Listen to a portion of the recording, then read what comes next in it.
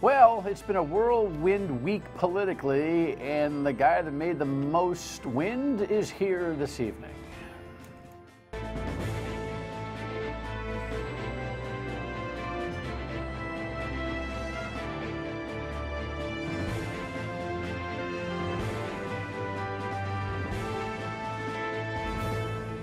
The Dan York State of Mind program is brought to you in part by Lookout Rhode Island and Taco Comfort Solutions.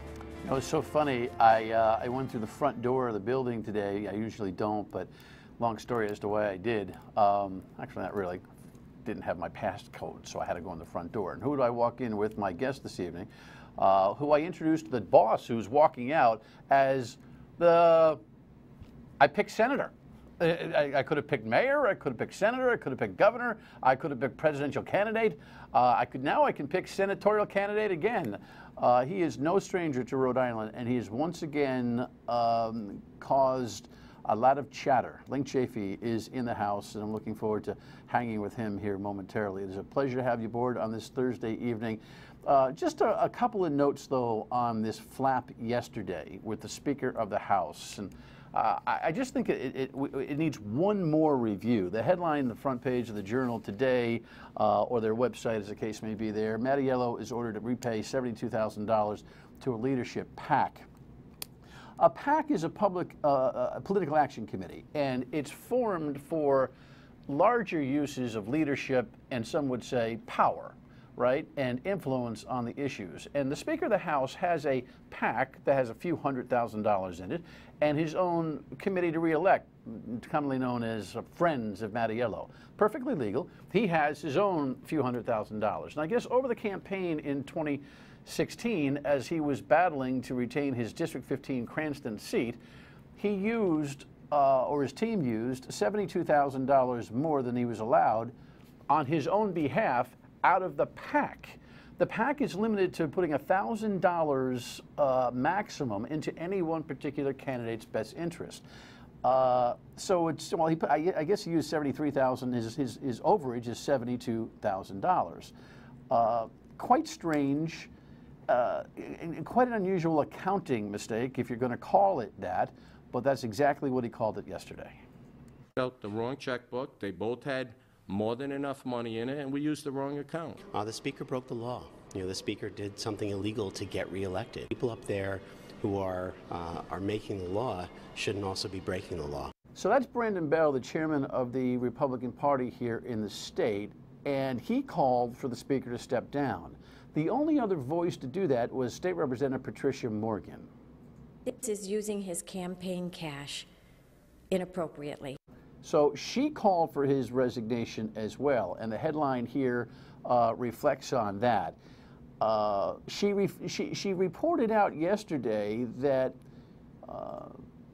she had a caucus with her fellow Republicans in the House of Representatives, and they concurred with her that Mattiello ought to resign. But we didn't hear a peep, and coincidentally, Alan Fung, who is the Republican mayor of Cranston and running for governor, was in my studio yesterday, and he shot down the idea that she had a team calling for Mattiello's resignation. What I heard is that, you know, no one joined her in that call, and, you know, she apparently just put this out because, you know, that's the first I've heard of it. Do you think she's a loose cannon? I don't think she's a loose cannon. I think what she's trying to do is distance herself. So there's a whole middle ground, I think, between Nick Mattiello saying, hey, come on, it was a checkbook mistake, and Brandon Bell and Representative Morgan saying, hey, this is a fireable or resignable offense. John Marion, the executive director of Common Cause, I think has been trying to find some reasonability on this. Seeing school committee members, town council members who have done sloppy bookkeeping, which wasn't right, but they've had to pay out of their personal pocket. $500, $1,000. Sometimes they just make them pay the cost of the postage and the staff time it took to track them down to file their reports.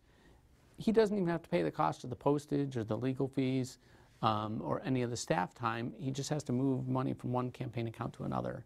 It's a slap on the wrist. It's not even a slap on the wrist. And the interesting thing about this whole thing is that simply the Board of Elections ordered, and Speaker Mattiello agreed, to just replace the money. It's no different from you transferring money from a checking into a savings account or vice versa. Here's the problem. If you use a fund, say you deducted money from a 401k erroneously, not with malintent, but did so before you were allowed to, you get hit with fees and fines. That's what should happen here. I don't think Nick Mattiello was dirty. I don't think he was trying to bypass use of his own funds, because he had plenty in there. At the same time, sloppy is sloppy, and just reinserting the dough is not penalty enough. And I'm surprised that he even acquiesced to that. More conversation on that over the course of the next few days and weeks, but it certainly was a stir. I think you got the whole picture now, right? The other thing that's kind of interesting, in addition to Matt Brown saying he's going to be running for governor, and by the way, he's my guest tomorrow night on the program. He's running as a Democrat, not as an independent, which may have had an influence on my guest decision. I don't know. He'll have to tell me. Scott Abedisian, the mayor forever, since Mayor Chafee, of course, in Warwick, is moving on to Ripter. You spell it R-I-P-T-A, but you say it Ripter here in Rhode Island. There's Scott. He's a good guy. I'm sure it was time, and whatever political machinations occurred to get that gig, I'm quite certain that he's probably a very good choice up at Ripta. And sometimes it's time to go, especially after 18 years. He had this guy's old seat, and so we welcome Mayor, Senator, Governor. How are you, sir? Link is fine. It's great to see you again. Reflect on your friend, because I know Scott is a good friend of yours. Thoughts on him moving on? Well, I appointed him to the RIPTR board, and he became chair of it. And at that time, RIPTR had big difficulties. There was all the union difficulties, the trouble with the cash in the safe room and putting the code over the camera and all that was going on. Remember all that? Right. All sorts of chaos was going on in RIPTR. Mayor Abedisian came in as chair of the board. We got a state police in there to Ray Studley to be the CEO, and we turned it around. And so Mayor Abedisian now going to be the now, CEO we should point out, you makes did that, sense. You did that as governor. That's right. He was mayor, but you had him. You sent Yes. him in there for extra duty. Yes, was an unpaid chair of the board. Right. Yeah, I see. Actually, if you're going to say, all right, circle somebody who would be a good replacement, it seems like he's completely familiar with it. Any reflections on what he leaves behind in the city, your home city of Warwick? Steady leadership over all those years. You don't get elected every 2 years. It's still a 2-year term in Warwick with 80%, which Mayor Abedisian does every 2 years, unless you're doing something right. The rumor mill, and the rumor mill is always stoking. You've had some fun the last couple months because you pop on the radio a few times and throw out a couple maybe would-be, could-be's. One of the percolating under rumors was that Scott would be leaving the mayoralty and that the governor would be hoping that you'd be interested in actually going back to the old seat, thus clearing the Democratic primary deck for governor. Was that ever in play? Well, Mayor Abedisian approached me about running for mayor, saying I'm looking at other opportunities to leave as mayor, and would I be interested? And I pretty much instantly said no.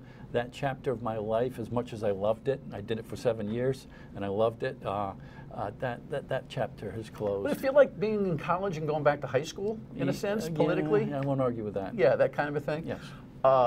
So the whole time, we're sitting here thinking that Lin Chafee is just fumbling around with the idea, fooling around with it, of running for governor. You've been a Democrat recently. You have considerable critical analysis of the Raimondo administration. What was your contemplation about running for governor? Well, as you know, it wasn't an easy 4 years, but as we look back on it now, you've got Which 4 years? Yours? Yes, as governor. It wasn't easy. I came in that Central damn Christmas Falls, tree thing got in the way, didn't it? Christmas tree. All I said was do what they did last year. You're still stuck on that. Do what you We'll did leave that one. We'll leave that. Well, you're off the hook. Let's just take you off the hook for that. Oh, but anyway.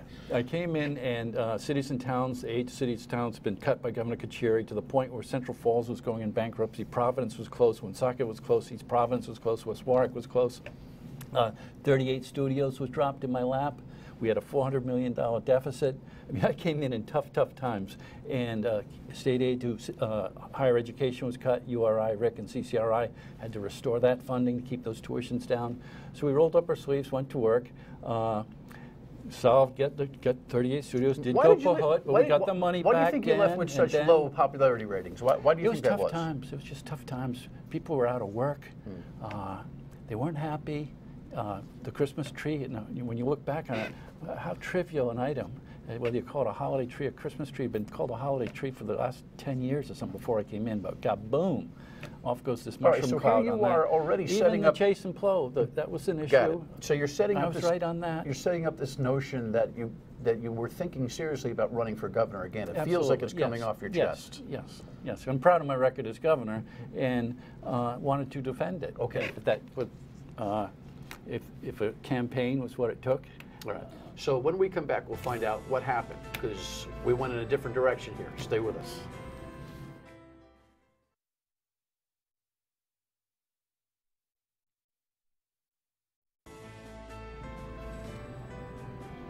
All right, so tomorrow night's guest is Matt Brown, the former Secretary of State here, who took a little bit of hiatus in Rhode Island politics and now has jumped back on the scene, and weeks ago talked about running for governor as an independent, and then just this week, in fact, I think yesterday, the days run together, but yesterday decided, Lex, was it yesterday? Or what day? Yesterday, yeah, yesterday, that he was going to run for governor as a Democrat. Governor Chafee, Senator Chafee is here, made a unique announcement yesterday, but you just spent a good amount of time defending your gubernatorial record and saying that you were certainly interested in defending it by running again. Did Matt Brown's Democratic announcement affect what you were thinking? No. What happened several months ago, maybe 5 or 6 months ago, is some Bernie Sanders supporters, avid Sanders supporters, asked me to go for lunch, and I did, and they were broaching the run for Senate at the time against Sheldon Whitehouse. So at the time I scratched my head, that's a tough run. Governor, I'm thinking about governor and defending my record as governor. And then different events occurred, the vote in the war authorization, which I care deeply about, using that old 2001 war authorization for these endless wars around the globe. And Senator Whitehouse voted the wrong way on that. It was a Sanders, Lee from Utah, a Republican from Utah, bipartisan bill to say we have to debate each of these military adventures, not use some old resolution from 2001. And Senator Whitehouse voted the wrong way. That caused a lot of the Sanders people, because it was a Sanders resolution, to email me, text me, call me, come on, you got to think about it. And I care about that issue. National Sanders deeply. people or local Sanders people? Local Rhode Island. They were active in his great success in the Rhode Island presidential primary. He carried 35 out of 39 cities and towns in Rhode Island. Are they identifiable? Across the state. Are you identifying who those folks are? No, I have to ask them first, Dan, if I can do that. So you've been... But they were delegates. I'll say they were delegates. You can look at the list of So you've been delegates. sitting on this perspective... They went to Philadelphia Convention. You've been sitting on this perspective idea now for the better part of 6 months. But the timing of your announcement, I mean, if I'm Matt Brown, I pulled my hair out. I mean, he was looking for a little bit of juice probably as a Democratic candidate for governor, and right on top of it, you throw out, actually on the radio to Tara on WPRO yesterday, I'm 90%. You must have gotten to 100% in about 18 minutes when everybody dived in and said, or dove in and said, is it true, right? So is it 100% you were running It's getting for Senate? close. I've got a lot of good feedback. I wanted to kind of test the feedback, and it's been really good. A 90% trial will know. Yeah, okay. It's been good feedback. The people want to debate the issues, and unfortunately in this day and age in blue states such as Rhode Island, the primary is the election for congressional races. I know painfully from 2006 it's just impossible for a Republican to win. I had 65% approval ratings and I lost just because I had the R next to my name.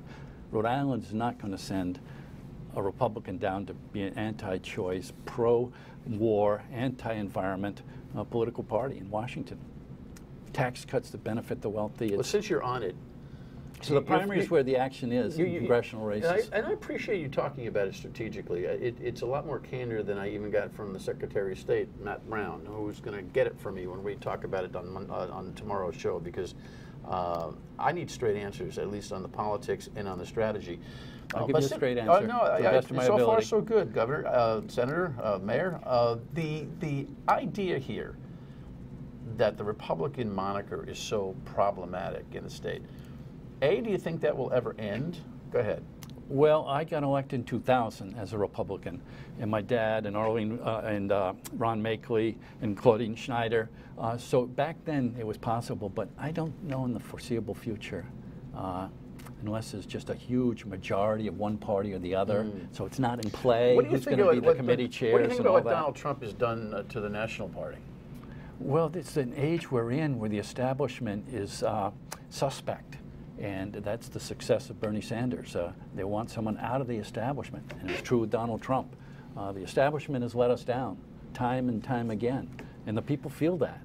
The middle class feels that, and they're willing to throw the Molotov cocktail that is Donald Trump into the system, and they did. Does the Republican Party recover from this? And if so, how? Well, the Democrats are good at shooting themselves in the foot.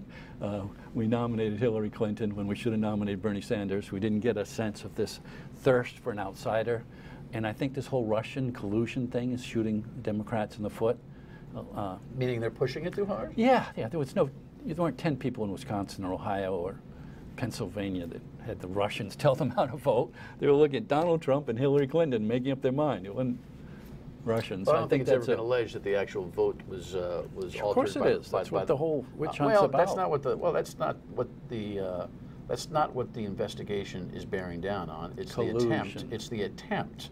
No one has asserted that the actual turnout of the election was affected by the Russian intervention. I'll take exception to that. Well, it's just, you know, but I find it interesting that you referred to this as a witch hunt, even though you're probably politically diametrically opposed to most of what Donald Trump is doing. I'm guessing you're going to join him in suggesting that this thing is a witch hunt. Well, that is the Chafee that I know, trying to figure out exactly what your computation is. What I'm saying is that the mass media that were all, the mainstream media that were all behind Hillary Clinton, and the Democratic Party, the whole DNC, was all behind Hillary Clinton. I know from being involved in it, and Senator Sanders supporters would say the same thing.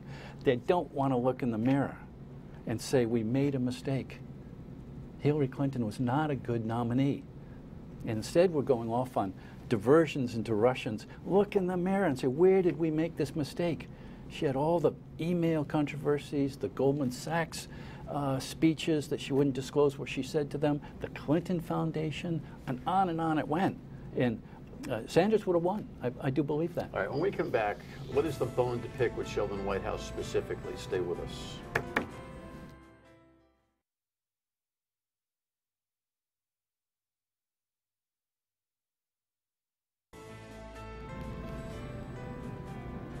So there is the incumbent junior senator, Sheldon Whitehouse, who I'm sure had a little bit of agita yesterday when Lin Chafee announced that he's 90% there toward his decision to run for U.S. Senate.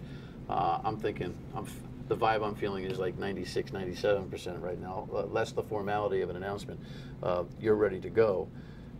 He put out a statement suggesting, have everybody in their ideas. I mean, what else is he going to say? You guys had a battle once. What did you learn from it? Having an R next to your name makes it impossible. At one of our debates, the questioner said, Mr. Whitehouse, answer this question without mentioning President Bush. And he couldn't do it. In the answer came President Bush. It was just too big of an anchor to drag to victory. You say that there is a specific qualm that you're going to hit him with during this campaign? Well, there's 4 of them really right now, but the first one is going to Philadelphia after all of Rhode Island, 35 out of 39 cities and towns said, we want Sanders to be our nominee. Senator Whitehouse went down to Philadelphia Convention and voted for Hillary Clinton. And in fact, when they called the roll for Rhode Island, despite Bernie Sanders winning all across Rhode Island, winning big in Rhode Island, the vote was 20-12 for Clinton. How does that make the Sanders people feel? The electors have their own. Secondly, I just want to say the electors have their own right to do that. Do you feel like electors ought to reflect the vote of the popular vote? Absolutely. Why have a primary? Okay. Why have a primary when it's going to be 20-12 for Clinton? Gotcha. After Sanders wins big in Rhode Island, it's the superdelegates. What's number 2? Which, the second one is that war resolution vote that was just in March, a few weeks ago, to extend this authorization. Endless wars, unfettered wars, to President Trump. That's infuriating to me. The vote was close. It was 44 votes Sanders and Lee got. It was bipartisan. Republicans were on board. Red state Republicans, but not Senator Whitehouse. The third one is the Burrillville Power Plant. He talks about climate change, but he hasn't opposed the fracked natural gas Burrillville Power Plant. And the last one is the fourth issue that I feel strongly about is the wiretapping. The Fourth Amendment I'm a big constitutional defender. The Fourth Amendment is clear. Before you tap our phones, get a warrant. And over again, Senator Whitehouse has voted to extend these FISA, that they call them, the Foreign Surveillance Court, protections for warrantless wiretapping. It infuriates me. Well, look, that's a good amendment, the Fourth Amendment. Get a warrant before you come into our houses. I could engage this debate with you, but we'll let Senator Whitehouse do it. You and I will have conversations, I am sure. I wanted you to lay them out. At least I can say that your 4 positions that clearly you've thought about coming into this thing are legitimate subjects for debate. Yes. They're not chippy issues. No. They are substantial Let's talk about subjects and defend for your position. debate. Yes. I appreciate that. Put up a graphic, if you would, Jess, of the resume, the political resume. You know, Mayor Warwick, and then came in for your dad and got elected, and then successfully ran for governor. Of course, that's when you started to get an itch about the Republican Party and went independent. And then you got into this Democratic presidential campaign, and you got your chops busted there a little bit. But let me ask you this. As much as you are a household name, maybe a comfortable shoe, I don't know, or someone that gives you, for some it's like occasional agita, because the longer you're around and you've had your ups and downs. Is there too much Chafee in election world right now? Do you have any feel about that? Did you worry about that? No, I hear you, but I think there's room for someone that's never had a scandal in 30 years of public service, that comes to work early in the morning, leaves late, works hard, does their job well, as that graphic showed, being a mayor, being a senator, being a governor.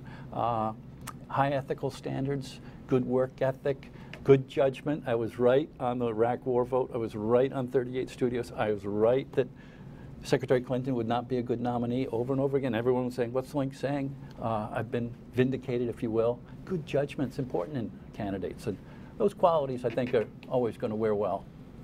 Inside the Democratic Party, you have now, I think, buoyed between you and Matt Brown jumping into this primary. You've just taken it from an 80,000 vote primary to 140, 150, 160,000 by your entrance. Guys like Dan McKee are probably clicking their heels because there's a progressive wing that is fractured with an old-fashioned Democratic wing. Where will you sit in this? I get the Bernie Sanders thing, but will you be labeled or take on the brand of progressive so that there's an identity politics here from the State House to this race? Who are you now? Well, the Sanders people, the advocates that worked hard for him in the Rhode Island presidential primary were the first to contact me. So there's some overlap there. Will you be calling yourself a progressive? What will you be calling yourself in this day and age of branding? I'm not one to flip-flop all over the place. Yes, I've changed political parties, but I've never changed. Believe in using the tools of government to build the middle class. I believe in protecting our constitutional liberties. I believe in fiscal responsibility. And that's, you can look at my record. I believe in environmental stewardship. Those qualities just haven't changed over my long career. And I believe so. I'll be the same person. And I believe we're out of time, but we look forward to having you with a dialogue. You certainly made it an interesting week. Thank you, sir. Lin Chafee is back in the hunt. Final word next.